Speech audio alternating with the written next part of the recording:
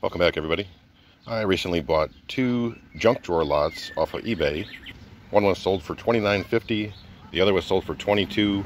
I paid $10.50 in shipping, and with tax and everything included, it was around $65. So I thought we could take a look to see if I actually got junk, or maybe some interesting items. Okay, I just opened the package and dumped everything in the box, so let's take a look. First up here, we have a Craftsman ratcheting hex bit driver. These are actually really nice. I don't know who made these, but they come in handy. It's reversible, and it is made in the USA, so that's kind of nice. All right, next thing out of the box here, we have a Cobalt, and I've had these before. Never used one before, but this is a nail punch. I believe it's supposed to be used on trim, like I would guess base molding, crown molding, whatever. Maybe it gives you a little more of an accurate hit on the nail, so you're not digging up the trim work. Next we have a chalk line, and obviously it still has some chalk. I got on a few of the tools. It's not too bad. A little bit open. It's made by Irwin. It's an Irwin Classic, it says. So chalk included. One of the tools here that got hit by a little chalk is this set of Craftsman metric hex wrenches, and these are made in the USA. Nice little set there. All right, coming out next, we have what I thought at first was a set of keys. These are very thin, like sheet metal keys. I don't know if these are blanks to make regular keys or what they are. Some of these are a little strange looking. So if you know what these are for, please drop it in the comments. Okay, next we have this little finger ratchet, I guess we'll call it. It's got the 1/4 inch drive on both sides. Not seeing a brand name on there. After taking a closer look, it does seem unbranded. Still useful. Alright, next we have what I believe is a set of torch tip cleaners. Let me pop it open real quick. So it's got the different size tips on it. I don't see a brand name on this one, but I'll keep this one around in case I need it. Okay, coming up we have a Craftsman punch. This is made in the USA. Looks like it's never been well, it's maybe been used. It's pretty clean yet. And then we have a magnifying glass, and honestly, I will definitely use this because there's a lot of tools I look at where I can barely make the name out, and my glasses aren't strong enough to see it. It does look like it has a brand name here.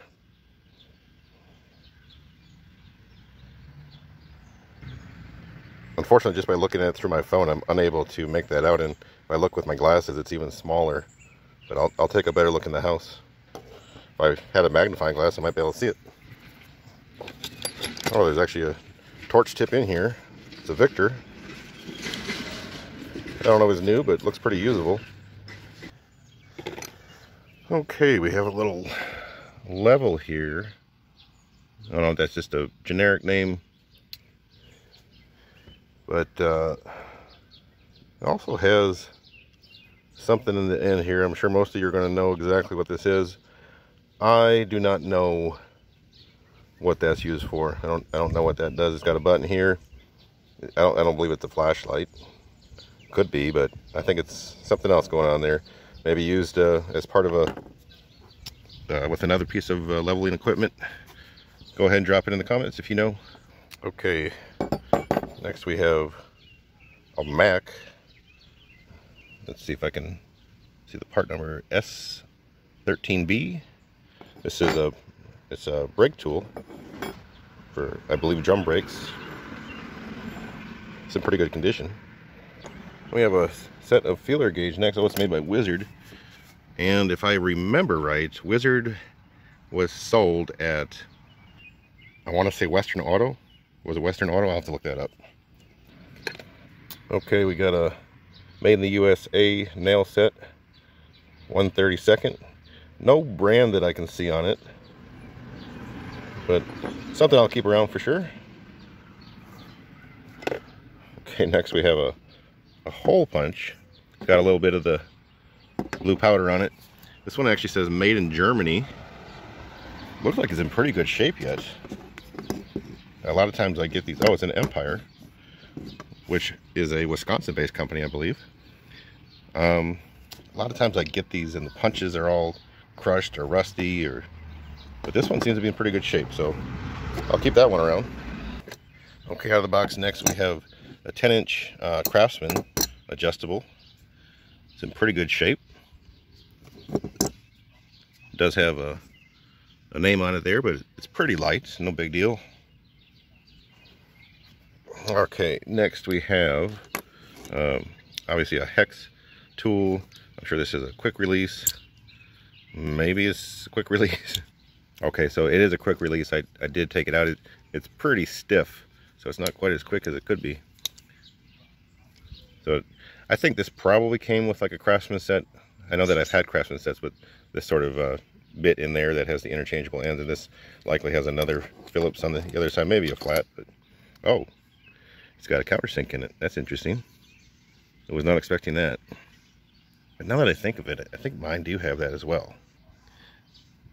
There's the set screw. So yeah, I think there should be a drill bit in there, so you can drill and countersink and then put your screw in right away. Okay, we also have a little flat tip Craftsman. I'm sure it's USA made without even looking, but it's in there under the dirt. And we also have this Craftsman little spinner handle.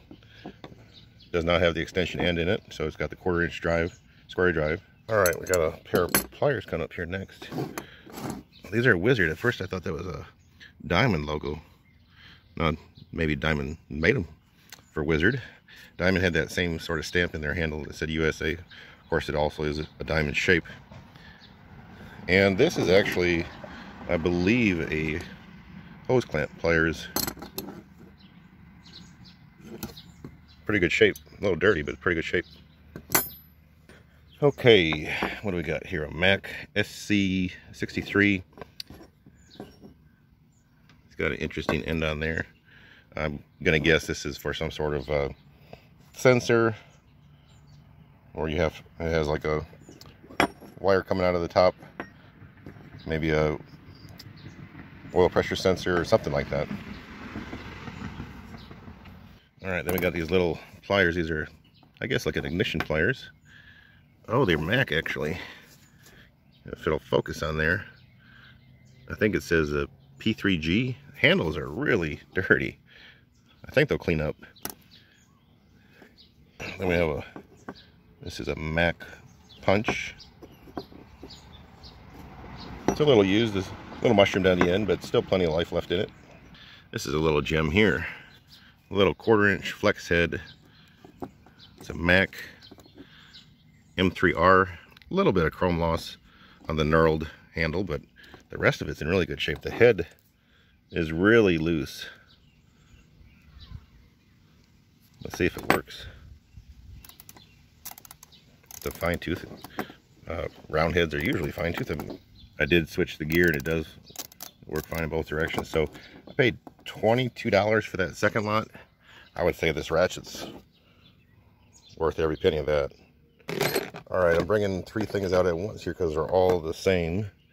We got a set of Craftsman feeler gauges. We got Tom's set of Mac feeler gauges, and then we got another set from Mac. Apparently these were not Tom's. He didn't sign them, but three more sets of feeler gauges. I think there was another one, yeah, the one by Wizard, so that's 4. Okay, next we have a very dirty long handle Mac. Can't quite make out the number there. It looks like P11. I don't know. I'm losing it. Is it P111? G-RB, something like that. I don't know if this is for spark plug boots or just any old hose. I honestly think it'll clean up just fine.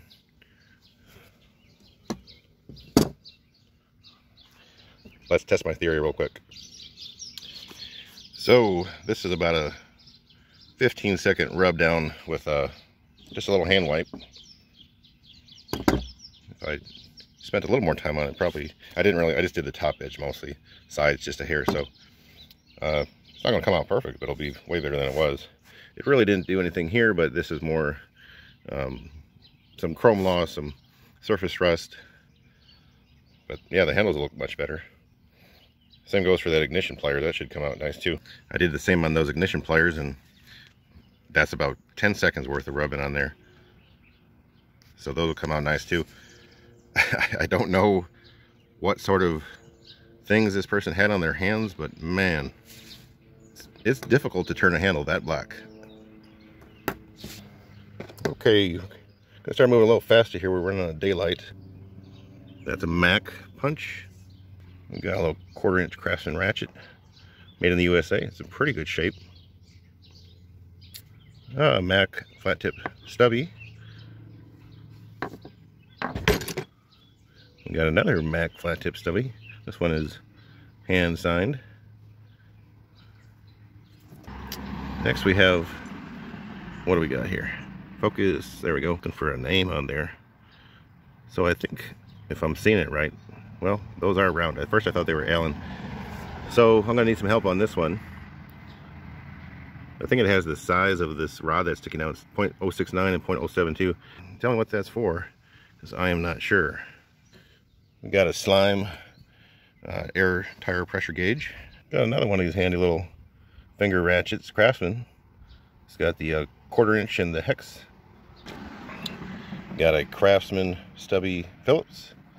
So now we got a set of stubbies. Here we got a little pocket knife. Let me pop this thing open. You know, I surprised myself here because it seems fairly good quality, and then I saw that, and I'm a little surprised. There's actually some weight to it. It opened real nice, had a nice snap to it on the way open. But yeah, no name, made in China. Definitely still works though. All right, next up we have a Mac 5/8. I believe this is considered a ratcheting wrench, sort of a ratcheting line wrench, I guess.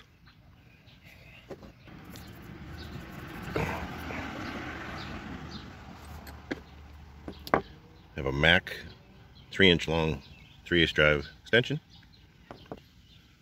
Just figured I'd set these all at the same time. We have some bolt extractors. I didn't see a name on them, but always handy to have, because if you ever use these, you end up breaking one here and there, so it's nice to have some backups. We got a handful of 1/4-inch drive extensions here. We have like a little 1-inch, a 6, another 6. We have a 3. We have a 3/8 to, or I should say 1/4-inch to 3/8 adapter. And then we also have this, I believe it would be a 10-inch. Let's see what the part number is, if it'll focus on there. Yeah, so it's a 10, the Mac 10-inch 1/4-inch drive extension. We have a Mac punch, a little used, but plenty of life left in that one. We have another nail set here. I see Japan there. I'm not seeing a brand anywhere. Well used. Probably still has some life left in it though. Yeah. And then the last thing out of this box is an Empire string level. Looks to be all intact, not broken, so yeah, handy to have those around. So this is going to be everything out of the 2 junk drawer lots. $65 for everything. I think it's pretty good. It was fun to kind of see what was all in there. Yes, I could see some of the pictures, but you couldn't tell brands and couldn't see everything. But I think just that ratchet and a couple pair of pliers there, just about worth what I paid for it. So that's going to be all for this one. Thank you for watching, and I will catch you on the next one.